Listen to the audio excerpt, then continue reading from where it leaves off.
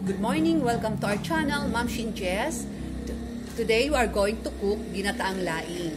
Our ingredients are 50 grams laing, dried laing leaves na po siya, shredded, ganyan. 2 cups of coconut milk, yung kakanggata siya. Kukuha po tayo ng 2 tablespoon of coconut oil or any vegetable oil para sa paggisa ng mga spices, para po lumabas yung aroma and flavor niya.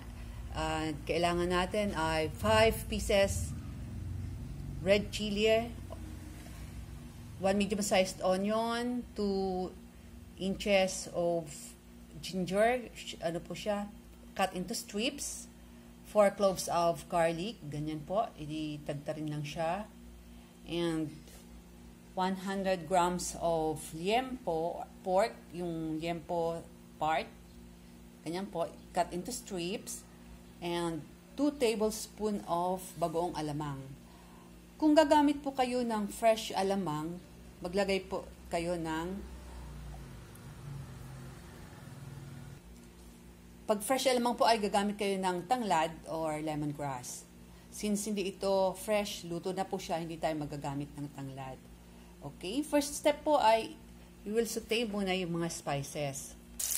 Unahin lang po yung luya at antayin natin siyang maging brown bago isunod natin yung sibuyas para lumabas yung kanyang lasa.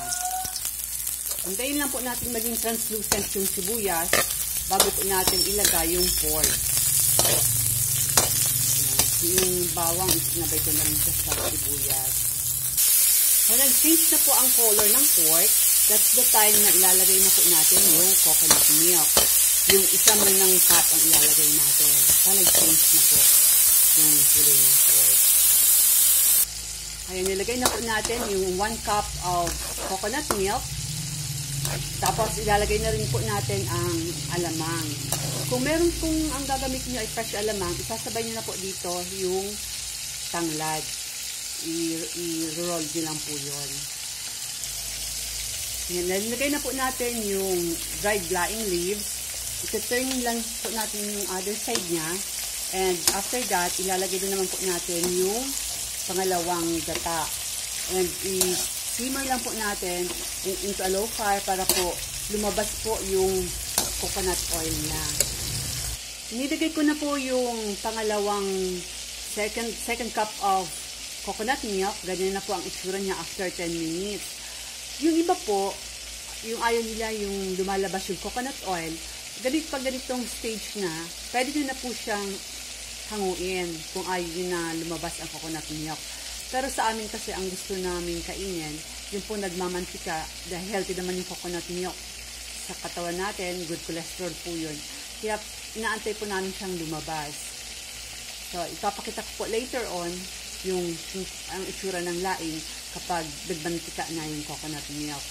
And at this stage, pwede nyo na pong ilagay yung chili, tapos po yung siling haba. Kung alibaw po sa inyo wala namang mga bata nakakain, pwede nyo na pong i-slice yung chili.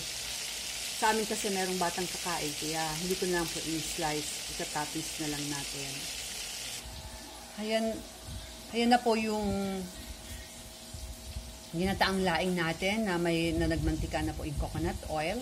Masarap po siyang isabay sa pritong galunggong at sa sausaw natin na suka.